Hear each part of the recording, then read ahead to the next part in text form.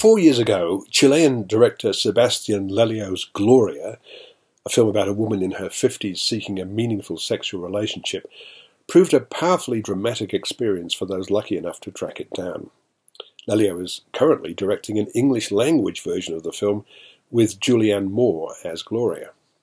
But in between the two Glorias, he made A Fantastic Woman, which won the Best Screenplay Award in Berlin last year and which is one of the 5 finalists for the Best Foreign Language Oscar. As the title makes clear, this is another portrait of a woman, and again, it's a very powerful and moving experience. Marina, Daniela Vega, is transgender, and for once the actress playing the character is in reality also transgender. She's currently involved in a close and intimate relationship with Orlando Francisco Reyes, a 57-year-old businessman, and is living with him in his apartment in downtown Santiago. After a birthday dinner in a Chinese restaurant, the pair go home to bed, but in the middle of the night, Orlando awakens feeling ill.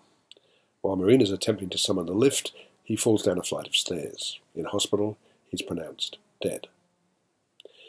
The film explores the ways in which this fantastic woman deals with the death of her lover and the reactions of members of the dead man's family. Under the best of circumstances, it wouldn't be surprising for long-held bitterness and anger to boil over at a time like this, but matters are exacerbated by Marina's sexual status. Orlando's ex-wife Sonia, Aline Kupperheim, is fiercely angry.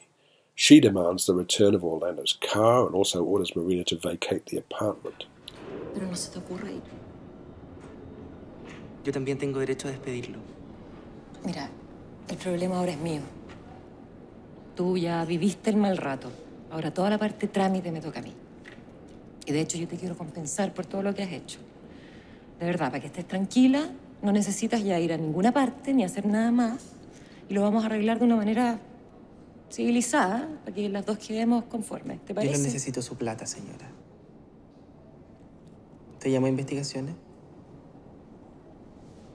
More than that, she reports her to the Sexual Offences Unit of the police, and Marina finds herself being investigated by Adriana, Amparo Noguera, an openly hostile policewoman who makes humiliating demands on the suspect, including having her photographed naked.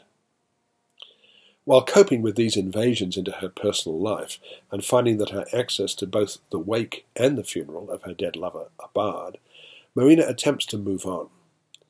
In an early scene, we see her singing in a nightclub, but she has greater ambitions than that. Lelio is a fine director, and he handles this tragic story with tenderness and insight, and also with a firm control over the film's superb visuals. But the lasting impression is that of Daniela Vega's performance as Marina. Her sensitive, expressive face, often seen in close-up, speaks volumes about the character, her past, and her difficult present. The title of the film certainly applies to its star. I'm giving this 4 stars.